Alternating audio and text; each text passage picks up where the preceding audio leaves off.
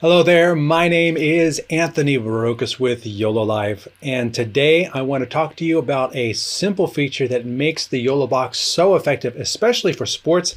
It is the instant replay.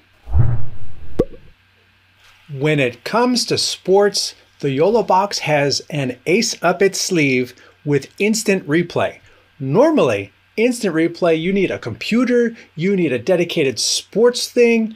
With the YoloBox Mini, you've got a 5-inch tablet that not only switches between inputs and records and streams to multiple destinations, but also can replay those great sporting events right inside the unit. Let's take a look at how this works. I have my YoloBox Mini right here in front of me, and what I have set up is I have my camera coming in, and because I'm in a studio and I'm not on a sideline and I can't tell people when to do things, I have a recording of soccer right here. So I have a little bit of a soccer game, some footage I have that I'm going to play as if it's a camera. Now, when you go to a replay, it's going to come back to your camera, which of course, in this case, is the video. It comes back to the input that you left when you hit the replay button. Before you do replay, it's important to do the replay setup. That is over here on the right, go to your gear icon, and at the very bottom, here's your replay settings. Now, you've got, it doesn't look like a lot, but each of these is very important. At the very top, you've got your replay duration. Now, when it says 7 seconds, that's 7 real-time seconds. If you were to slow it down to 50%, now the playback is 14 seconds. And that's actually still kind of long. At 0.75 right here, it's about 10 seconds. But the nice thing is the replay lets you exit the replay at any time with just another tap of your finger. So I usually leave it at 7 seconds. I let the play happen, give it a little bit of time after the play, and then I hit replay. So I get a little bit before, I get that cool moment, I get a little bit of time after, and all together, that's my 7 seconds. When it replays, it's 10 seconds, which gives you enough time to talk about it a little bit, but adjust it to your own needs. That's the nice thing about the YoloBox.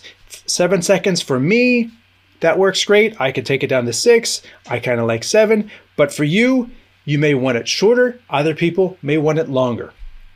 The next thing is the replay video speed. You could speed things up if it's something slow, but you want to speed it up. You can slow it down. I find 0.5 is a little too slow. 0.75 I find is just about right. Replay at the same speed at real time, and you could even go up to 2 times normal speed, which is pretty darn fast.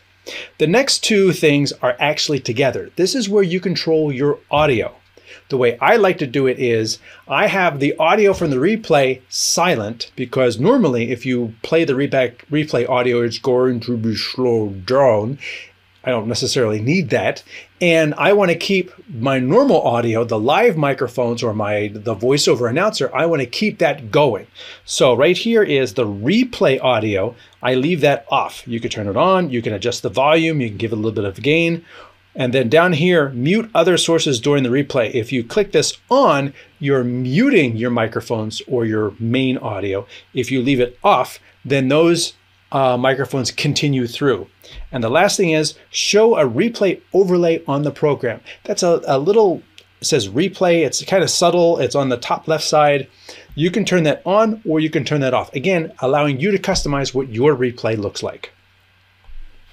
Now, once you have finished setting all your replay settings, let's look at how you actually activate an instant replay on the YoloBox.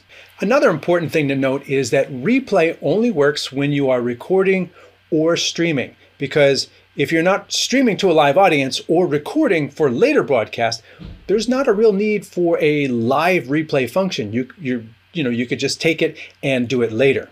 So on my YoloBox, I'm going to hit the record button. Yep, we're going to start the recording, and I have some soccer playing right here.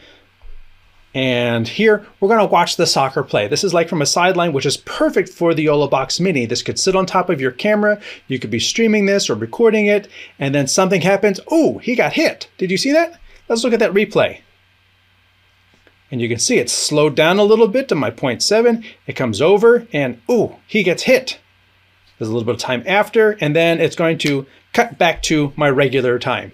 So you saw how easy that was to be watching it, hit the replay button, and then just let it go. Here he's walking off the field.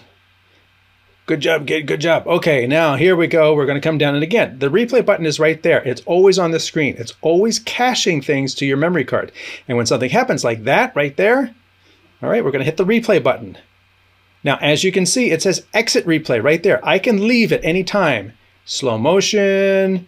Here we go. He's going to get it. Thank you very much. And then we go back to the regular play. This is how easy it is to use instant replay on the YoloBox. And this works with both the YoloBox Mini and the YoloBox Pro. The Pro gives you multiple camera inputs, 3 HDMIs. The Mini gives you 1 HDMI, but it's perfect for doing sideline sports like we're looking at today. Somebody can have one camera, can stream it directly from the YoloBox Mini with an internal SIM or Wi-Fi to your phone's hotspot, and it allows you to do that replay using nothing else. It's built into the YoloBox Mini.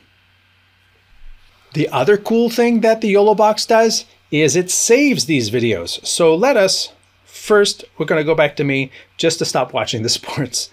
Now we're going to come into our videos here. We're going to ask it to load a video, and I'm going to show you that here are my replays.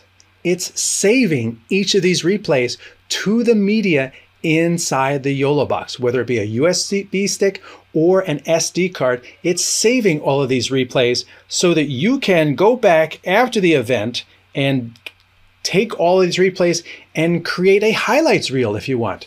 Also, because I'm actually accessing the video, I can grab that replay, done, and now it's available as a source.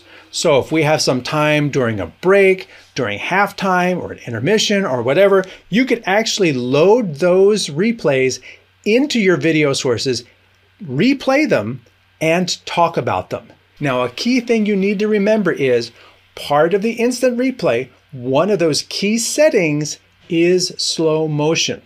Now, when you load these video clips in, they're saved at full speed, regular real-time speed. And when you load them in as video clips, they will play back at regular speed. They will not play back at slow motion. That is a function of the replay when you do it live. It is not a function of loading a video clip and playing it back normally. It's always going to play those back at normal speed. Now let's take a look at exiting the replay early, because let's just say the play continues on the field really fast. So here we go. We've got something happening on the field. It goes across the field. They're running. He's coming in. He's coming in. And he kicks it and he catches it. Ooh, let's look at that replay. So now it's playing, but you realize something's happening. You can exit the replay like that. That makes it easy to not miss what's going on. And remember, you saved the replay. That 7 seconds of video is yours. It's going to stay there and it's going to remain on the SD card, even if you didn't play it all the way back. So this has been a quick look at instant replay on the YoloBox Mini, but also applies to the YoloBox Pro. These tools make it easy to do sports, not just with the instant replay, but with built-in scoreboards, titles, and more. My name is Anthony Barocas for YoloLiv. Thanks for watching.